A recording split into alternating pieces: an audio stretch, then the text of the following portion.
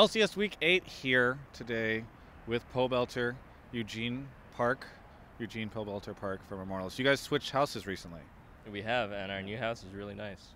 House tour? I guess, yeah. Okay, boom. That's all I needed. We're just going to do this interview. I just needed that commitment. Okay, so tell me a little bit about the new house. Well, it's really big. It's really nice. Yeah. Do you have your own room?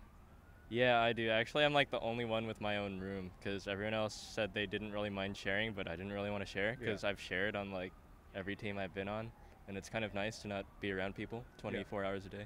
You would think that, actually being able to take a break from people would help. Yeah. So that's nice. Yeah. Well, that's good. Now, you guys lost last week. I'm sure that's what you wanted me to talk about, to bring up here. Oh, yeah, so you lost to CLG, then they beat Cloud9, then they went to Katowice and didn't look very strong. As someone who was formerly on CLG and lost to them, now in Immortals, can you talk to me a little bit about that experience of why you think you lost to them and then why you think that they sucked at IM?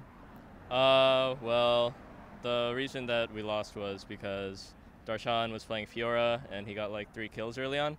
And then once that happens, it's like already very extremely hard to win because Fiora with the few kills is just a sort of champion that will just take over the entire game. Like we always say, don't feed Fiora any kills. If we feed Fiora kills, it's fuck. Yeah. We fed her kills, and then they had LeBlanc, and I was playing Lux, and usually I'm used to just winning that matchup 1v1, but he was roaming a lot, and Aframu was also playing in the river, so I couldn't really, even though he was roaming a lot to bottom, I couldn't exert any pressure because Aframu was also roaming, and we had Soraka. So it was sort of like we were being pressured really hard mid and bot with no way to respond. So part of that was just because we fed Darshan 3 kills early on, so he had an extreme amount of pressure. Part of that was the picks and bans. But we learned a lot from it, I guess. It wasn't all just picks and bans and that early mistake. We still could have came back, I think, if we had played more aggressively. But, I mean, that's basically what happened. And then you got ahead. And then CLG went on, and then they performed pretty poorly at Katowice. Why do you think that was?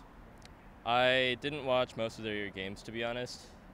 Yeah, I can't really remember any of them. Who did they play? Fnatic? Yes. Oh, yeah, I just remember hearing that they were pretty ahead versus Fnatic, and they threw. So, yeah, I guess I can't really give too much of an opinion on it. That's fine.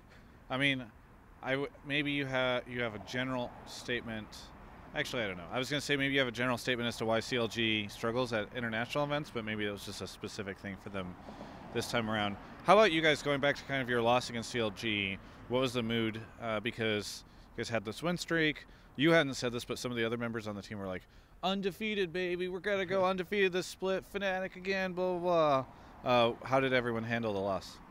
Everyone, like, no one got super emo or depressed about it. We've all had really horrifyingly crushing losses before, so we're all used to it, and that wasn't even like that bad of a loss, honestly. So, we just talked about what went wrong, what we can do to fix going forward, like any other team would, I hope. And then, yeah, I guess we just fixed some of our mistakes that they exposed that we haven't really had happen to us that much. You only have 3 more games left in the split. Are you gonna only lose one the whole thing? I hope so. I mean, we're trying really hard to win every game. Yeah. Even though we did lose a game, it's not like the world is over.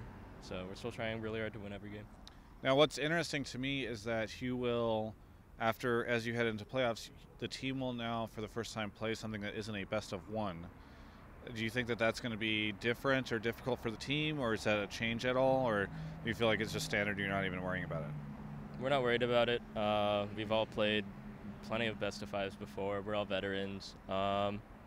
Actually, something I see a lot is that we're really one-dimensional. Like when I read comments and like tweets and stuff. And people have said that in interviews. Is that like I did an interview with Lemon a while back where he said that you guys just lane win game, and that's like your one thing. So people do kind of have, at least in general, a sense that you guys only do one thing and then win. I don't really agree. I think we're probably definitely better at just shitting on everyone like right off the bat than playing the really slow game. But actually we played the slow game today. We had like 3 scaling picks and it went pretty well today. So I would not say that we will be like exposed in a best of 5 or anything. Yeah. How sure do you feel about going to Shanghai? Pretty confident, yeah. Yeah. Seems like you're best. I was a little disappointed that you guys didn't have a chance to go to Katowice and kind of get that international experience ahead of time, because I think that would have been interesting. But has a team talked at all? I mean, obviously you're focused on the LCS, but has the team talked at all about what it would be like to go up against international teams or face other regions? Yeah, I mean, we talk about it. We watch LCK in our free time sometimes if it's on. EU, LCS, all the other leagues. So, you know, we talk about like, oh, what do you think is the weakness of this team? This team does this really well. Right. Should we play maybe the same thing these guys are playing? Stuff like that. Very good. Well, sounds like you guys continue to stay really confident even after the loss. Of course, it's only one loss, but you never know with a team that's doing really well what happens whenever they lose. Is there anything that you would like to say to any of the Immortals fans out there?